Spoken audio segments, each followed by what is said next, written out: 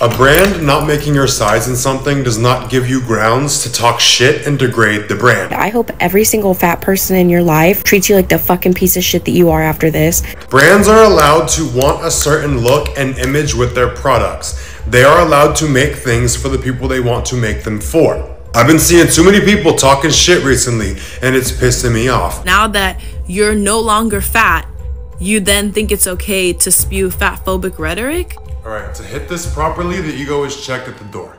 I got some shit to own up to.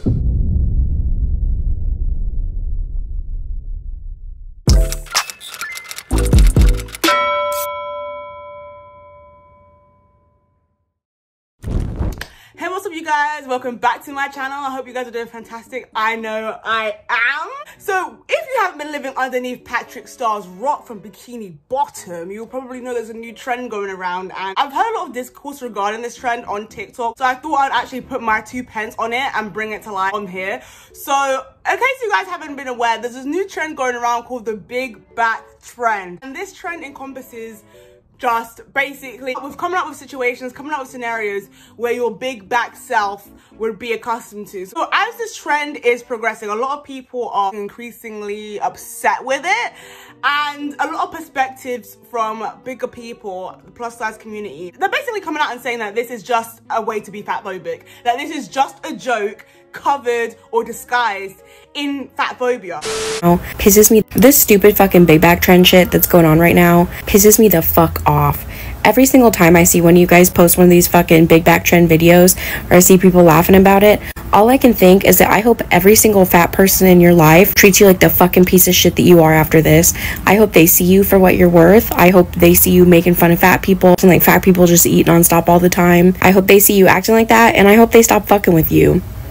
And I'm sure all of you guys know fat phobia is when you literally just hate fat people, when you literally just find them disgusting, you don't think they should be represented in anything, etc, etc, etc. Now, the people who are calling this trend fat phobic are explicitly saying that if this was a skinny trend or a skinny back trend, that it wouldn't be as popular, it wouldn't be as this, but because it's about fat people, that's the reason as to why everyone is joking about it. That's the reason, because fat people tend to be, and it's kind of true, they tend to be the butt of every single joke. We can literally even bring up SKEPTI's example, because recently he's been under fire of basically being fat phobic, that brands shouldn't have to cater towards bigger people. They should be allowed to discriminate essentially based on look, because if they want to keep up this certain image. A brand not making your size in something does not give you grounds to talk shit and degrade the brand. Brands are allowed to want a certain look and image with their products. They are allowed to make things for the people they want to make them for. I've been seeing too many people talking shit recently, and it's pissing me off. People are allowed to have preferences, and brands are allowed to create an image with what they want and have a specific type of person wear what they have. Not everybody needs to be catered to by everything and everyone. And this is a lesson I had to learn when I was fucking fat. I used to think clothes just weren't flattering. No, babe, the body wasn't fucking flattering.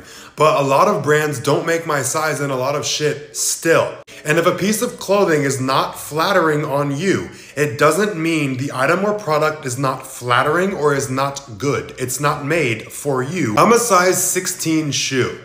A lot of brands don't make my size. Do I waste my time and lend my energy and focus to what I don't want and what I can't have and attacking brands for not making my fucking size? No. Every single human being is very powerful. You have to be careful with where you put your attention and your focus. For you to stick your attention and your energy on what doesn't work for you, what is not made for you, and what brands don't want you to wear their fucking shit, you're never gonna have mental space to think and look for and discover brands that are made for you.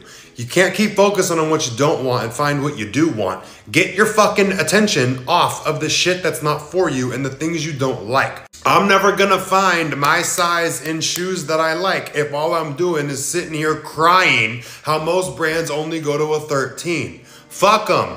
I'm gonna go buy the shoes that go to my size. But key point here, if my focus is nothing but stuck on the brands that don't make my size, I'm gonna feel nothing but frustrated, irritated, singled out, and pissed off. That's a waste of your energy. Being a human being is a very valuable experience, and it's a very precious thing.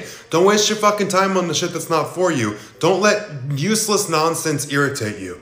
I know social media has a big fucking mental illness of its own, with contributing to people lacking perspective of what really fucking matters. Clothes not being in every single person's size is very, very minute and a very minuscule thing compared to what else is going on in the world. Maybe go the fuck outside and go experience some real contrast and see what other people are really dealing with and living with, and you might be a little more appreciative of your situation and the fact that you can go find other shit that does fit you.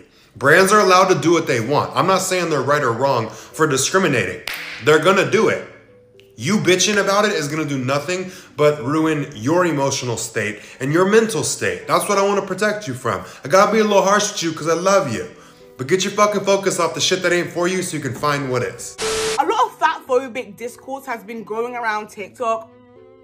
Here's my personal 2 pence on it. I honestly do not think that the big back trend started off maliciously. Like, I don't think people were trying to be fat phobic. I don't think people were actively trying to come at fat people per se.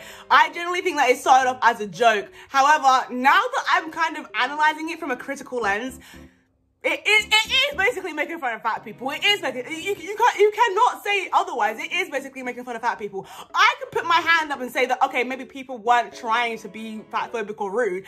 However, put 2 and 2 together, people are literally putting pillows at their back to mimic a fat person. Let's be real, it's about fat people. Like, let's not be stupid. And so I kind of do understand and empathize to where a lot of plus size people are coming from, because for people to make this trend and then look in their face boldly and say that, oh, well, we're not making fun of you, like it doesn't affect you guys in any way, it's not about you guys, it's kind of a spit in the face, because at the very least, do it with chest, otherwise don't do it all. This is where I'm coming with the Leo SKEPTI thing.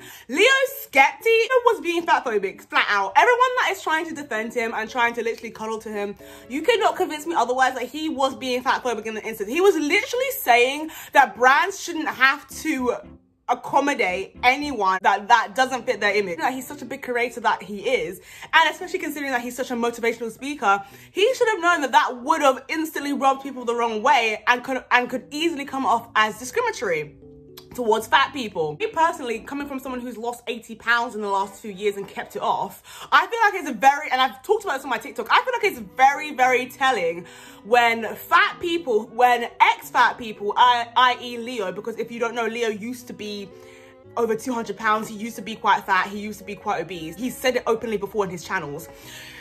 I take issue to when ex-fat people, once they lose the weight, they now have to discriminate and be just so bigoted and horrible towards fat people currently, as if that's not exactly what they used to look like before.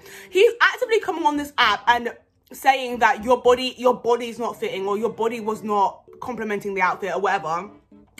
Body shaming the exact same demographic of people who watch him, body shaming their body. If you're someone that comes on the internet and you've created some sort of a following, created an image for yourself where you've lost so much weight and now loads of people are following you from it, you have a duty of responsibility as a big creator to now not outwardly say horrible, bigoted, offensive things about that demographic of people that are following you, getting you money. Do you get what I'm saying? People forget, I feel like people forget the type of people who follow them. People forget the people who are the ones that made them who they are today. It's the fame, it's the money, it's the title, it's the status that make people forget who they are and makes them forget who it is that's paying their bills, essentially. And I can't lie, a lot of people were coming at him, rightly so. A lot of people, both fat, small, doesn't matter what, irregardless, we're looking at what he said and are looking at the big back comments and noticing, hey, hello now. And to me, it's like people want to come at cancel culture saying that, oh, cancel culture is toxic,